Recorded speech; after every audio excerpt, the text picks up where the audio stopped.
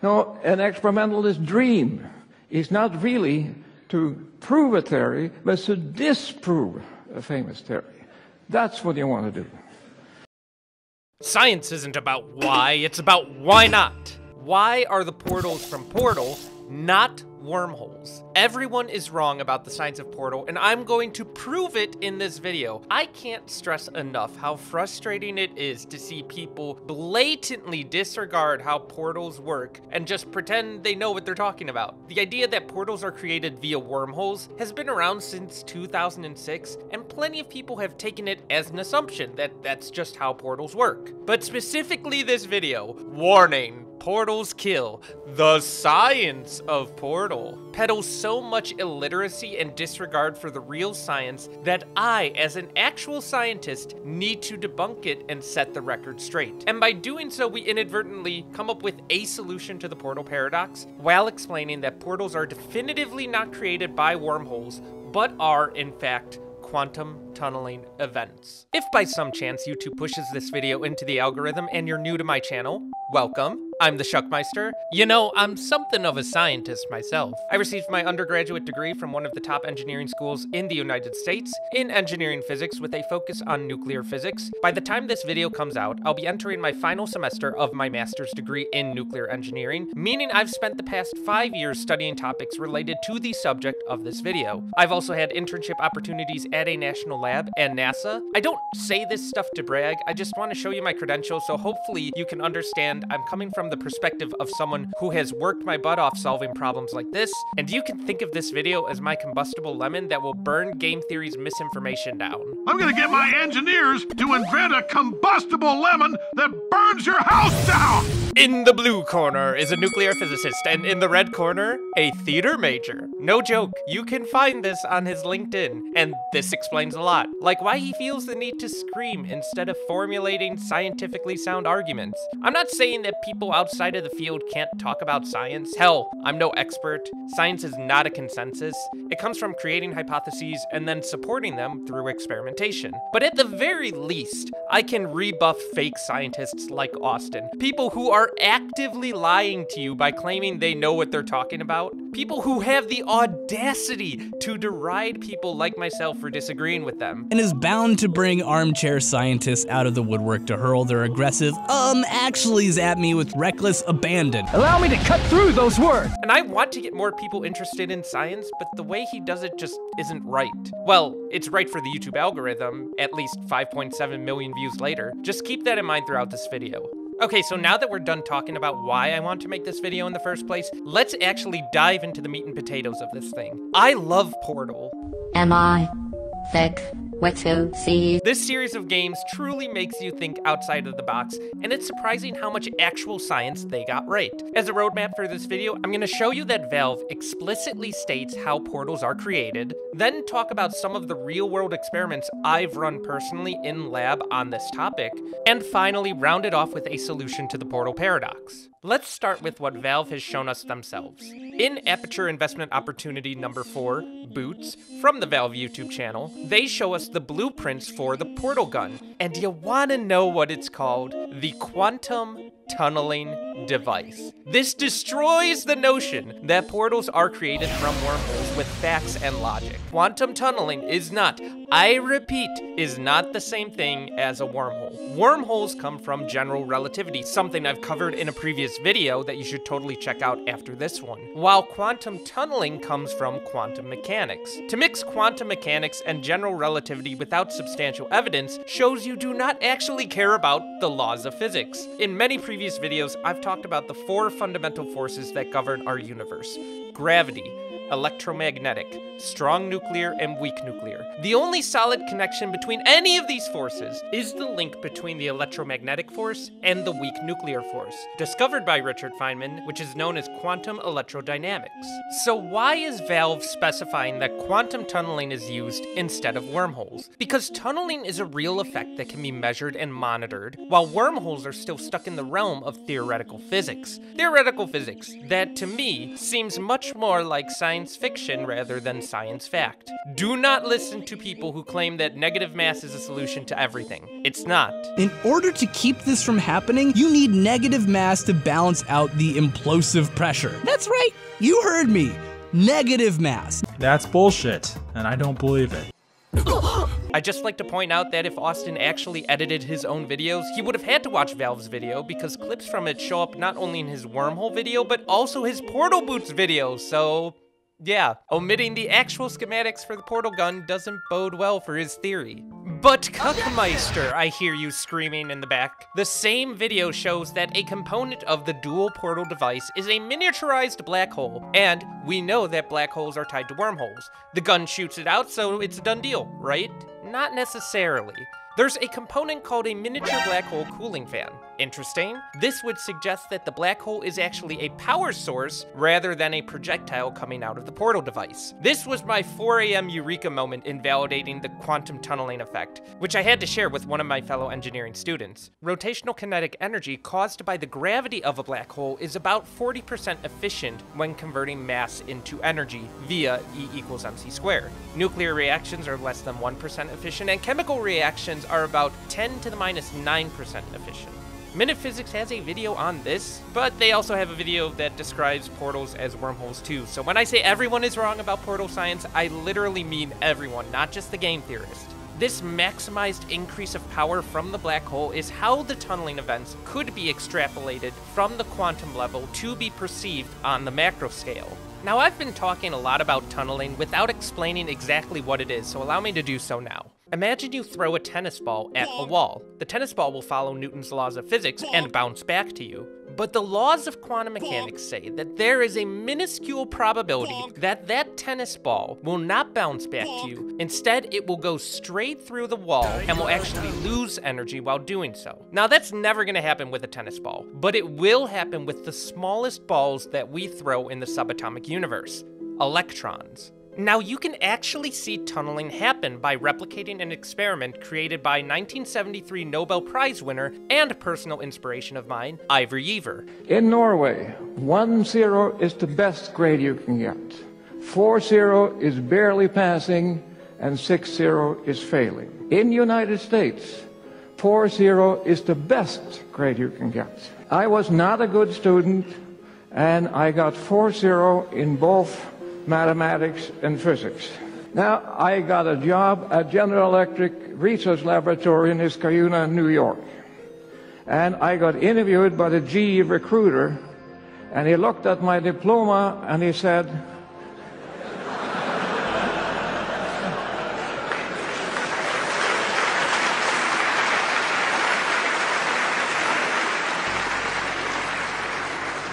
that's exactly what he said. I must be very good in physics and mathematics.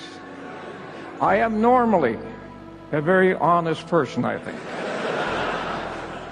This Norwegian-American physicist monitored the tunneling phenomenon in semiconductors and superconductors, and I had to reproduce the same results as part of my modern experimental physics course, which was fitting at the time because I was working in a cryogenics research lab. I'm going to go through a synopsis of my research report on the findings and show you why tunneling expertly explains what's happening in Portal and how all the companion cubes fall into place. Quantum tunneling happens when a particle, like an electron or photon, propagates like a wave until it hits a potential barrier with higher energy. If the particle is dead set on continuing to keep going, it will exponentially decay in energy while passing through a barrier until it hits the other side and begins to propagate normally with reduced energy. If you put two conducting metals next to each other and apply an electrical current, the electrons will flow from one metal to another. But if you put a small barrier between them, like air, then electrons can't reach the other side. Stop right there, criminal scum! Now, any discussion of quantum tunneling in this context is not complete without some background on superconductivity. Superconductors are metals with two primary features: zero resistivity and perfect diamagnetism.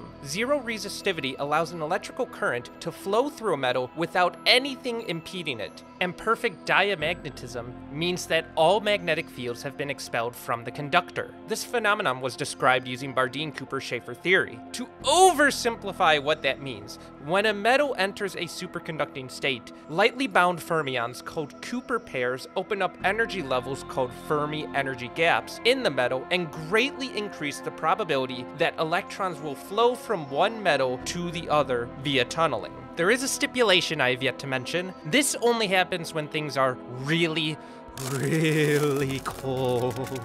The freezing point of water is 32 Fahrenheit, 0 Celsius, or 273 Kelvin. Air becomes liquid nitrogen at 77 Kelvin, or negative 196 Celsius, or negative 320 Fahrenheit. We need to get even colder than that, sheer cold, like liquid helium levels of cold, which is only 4 Kelvin, or negative 269 Celsius, or negative 452 Fahrenheit. By stuffing our metals into a cryostat with liquid helium in it, we can get them cold enough to enter a superconducting state. But first we're going to need the metals that we'll be working with. I choose Al and Pb. A vacuum dome apparatus is used to bake a thin film deposition of aluminum that's only 2,500 angstroms thick. An angstrom is a unit of measurement that means 10 to the minus 10 meters, so really tiny. Well, they apparently can't spell thick either. 2 C's. Can you believe that? That's a counterintuitive way to compliment someone. That sample is then left out in the air for about 15 minutes, allowing the aluminum to oxidize, giving us aluminum oxide.